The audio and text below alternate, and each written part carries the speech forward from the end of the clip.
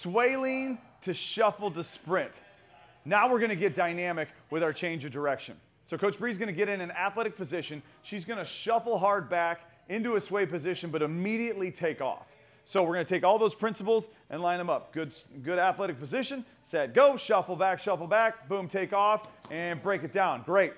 We're going to do one more of those. So as you can see, she shuffled hard this way, push, step, and then she hit that line, and then she took immediately off and broke down on this position. So one more time, set, go, push, hit that line, great.